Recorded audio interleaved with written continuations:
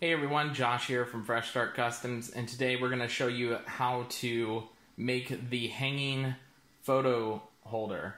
What this is an adjustable photo holder, so depending on your view, if you have a low on an actual table, you can adjust it like this. If you have it high on a shelf, you can adjust it backwards, so you have a better viewing angle no matter which way you have it.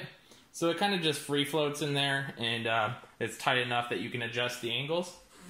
So I'm going to show you how to make this today, how to assemble it, and along the way you're going to need a rubber tip hammer like usual, like this one here, and then you're going to need one sheet of medium walnut plywood, a proof grade material from Glowforge, or this should work for the maple material as well, the maple plywood.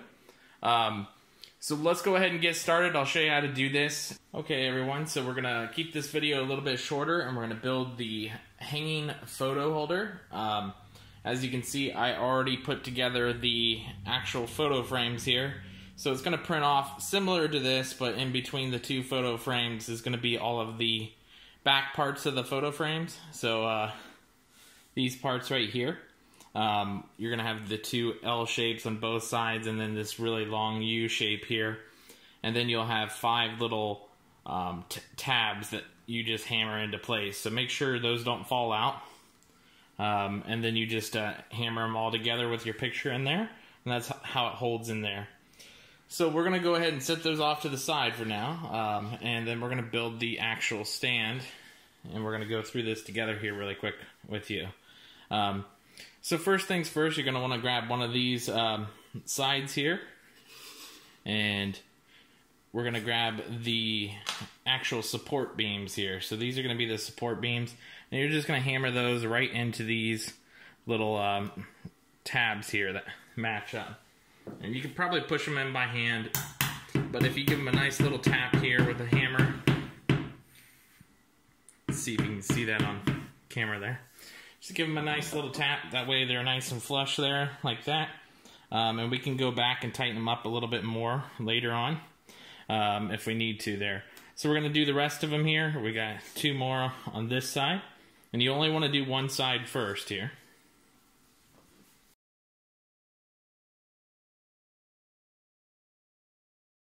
Alright, so as you can see, I've got all of these hammered right into those 2 squares there, so they all lock into place.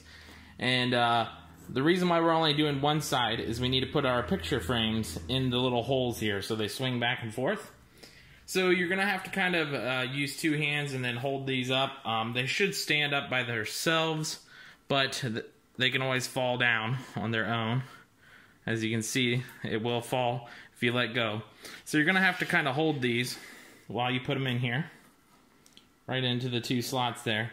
And then what we're going to do is grab this last piece here on the other side, and you're going to have to line everything up while holding this. So it gets a little bit tricky, but you're going to have to line those up and then hammer it together. So I'm going to go ahead and try and work on this so I don't have to focus on the camera. So hopefully you can see that on camera here, and we'll get started on each thing.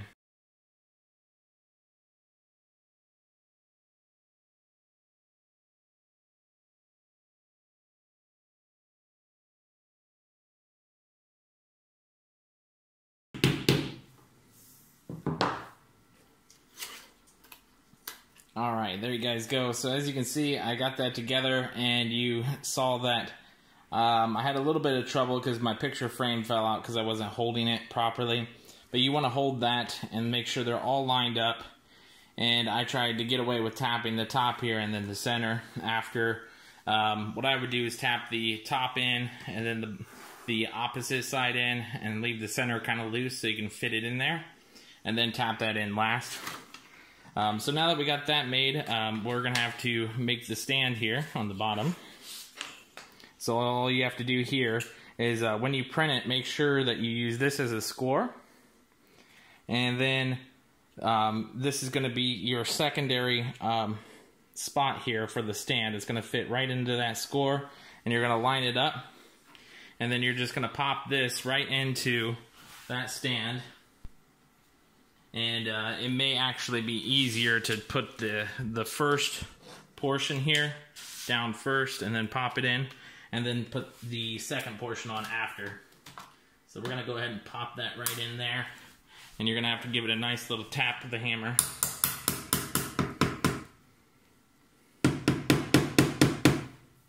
Alright, so if you like the smaller base, you can leave it just like this, but you will have a gap down here. But if you don't want that gap and you like the bigger base, then you're going to have to line this all up and tap it in with the hammer again. So we're going to do that now.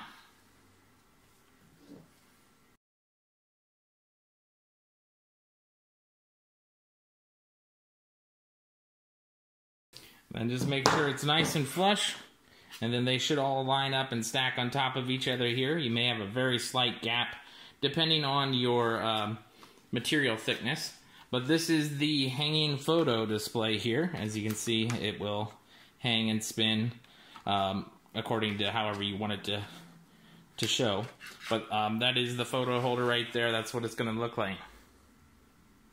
So I hope you guys enjoyed this video here, and we'll catch you guys next time.